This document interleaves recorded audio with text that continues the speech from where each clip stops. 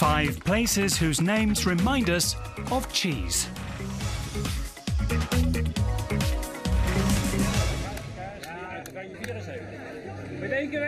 Several towns in the Netherlands have names that immediately remind us of cheese.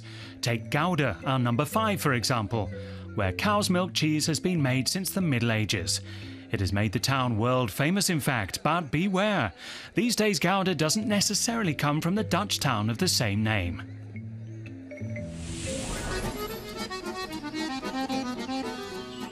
This cheese was invented in a village in Normandy, France, around 1789 during the French Revolution.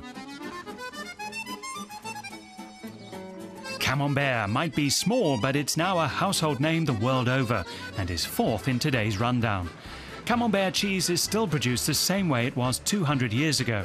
What's more, it still comes in the traditional wooden boxes, despite the invention of plastic and cardboard packaging.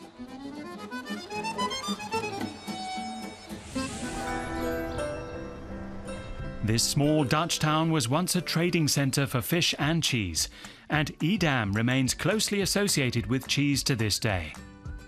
Located north of Amsterdam, the town still has a traditional cheese market.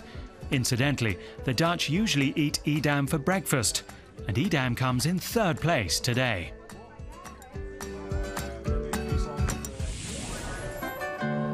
Switzerland is also famous as a cheese-producing nation, and what more could a dairy cow long for than some of this luscious grass? To this day, many people in the Emmental Valley earn a living from farming and cheese making. The milk from the dairy cows is processed in a large number of local cheese dairies and exported as Emmental the world over. 2nd place goes to Emmental. This has to be one of the most frequently imitated and popular kinds of cheese the world over. Real cheddar cheese hails from the village of Cheddar in Somerset, in the southwest of England. And it's number 1 on our list of cheese-making locations. But why is it often orange-coloured?